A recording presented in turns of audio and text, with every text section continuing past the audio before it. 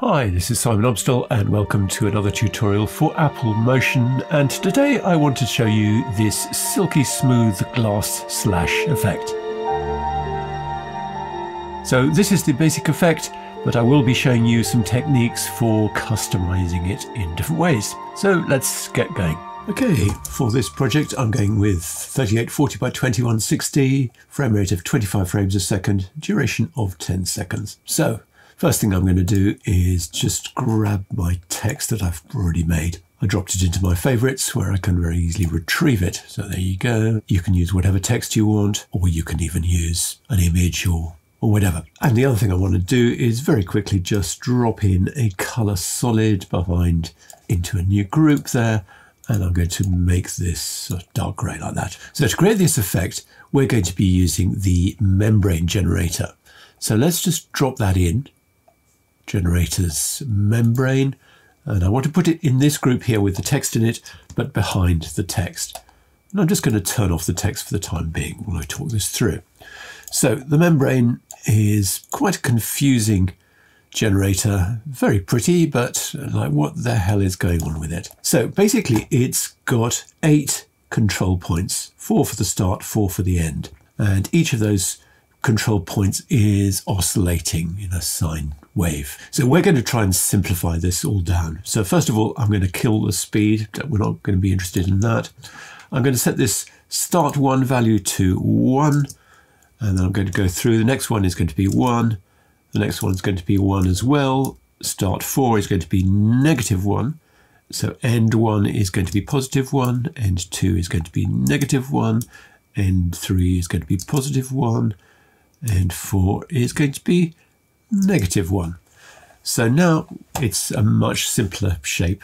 It's a little bit easier to understand and much easier to control. And you can see with the offset, we can just get that animation working. But we're not even going to be using that. I'm just going to set this offset to 0.125 because I know that's what I want.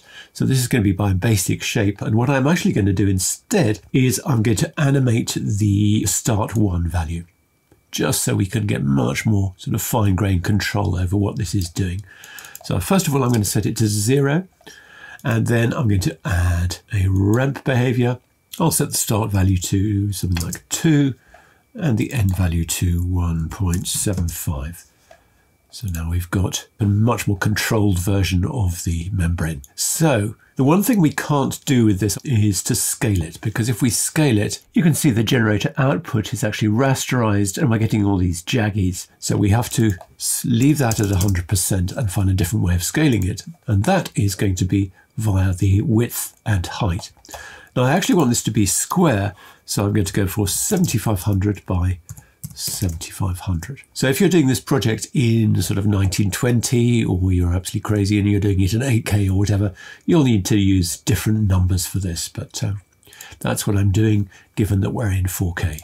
So now we get this and it's all very nice and smooth. So then I'm going to turn my text back on again, and to get the effect we are going to switch to difference for the blend mode, and hopefully you can see we've already got that kind of glassy effect. What we need to do is come back to the membrane and set the brightness all the way up, or not all the way up, but let's go for 50.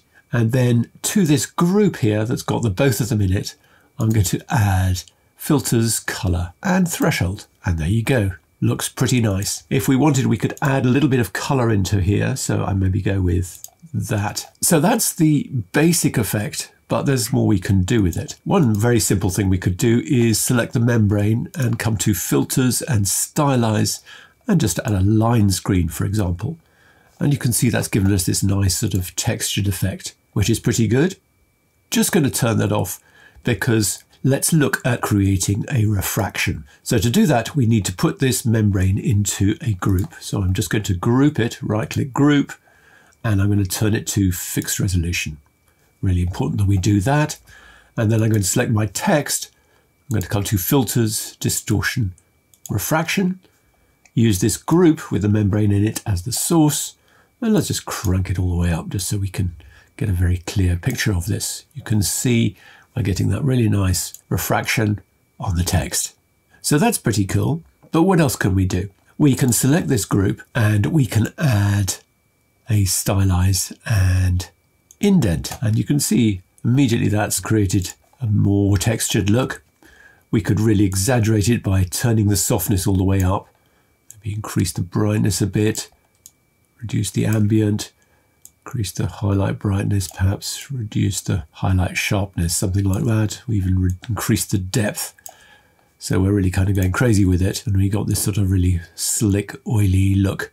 I'm not sure that I particularly like that, but I just did want to show you it. And I wanted to show you it because if we add in below that indent filter a distortion insect eye and turn that size up to 256, we're getting a really crazy effect. Probably want to just knock that mix value down to about 40 or something. But with that indent and with the refraction, that's pretty wild. And we could just use the insect eye without the indent. So let's have a look at that. That's kind of nice as well. But I think overall, I probably prefer just this basic look with the refraction. So anyway, up to you what you do. Hope that's been an interesting one. Thanks very much for watching, and I'll see you again soon.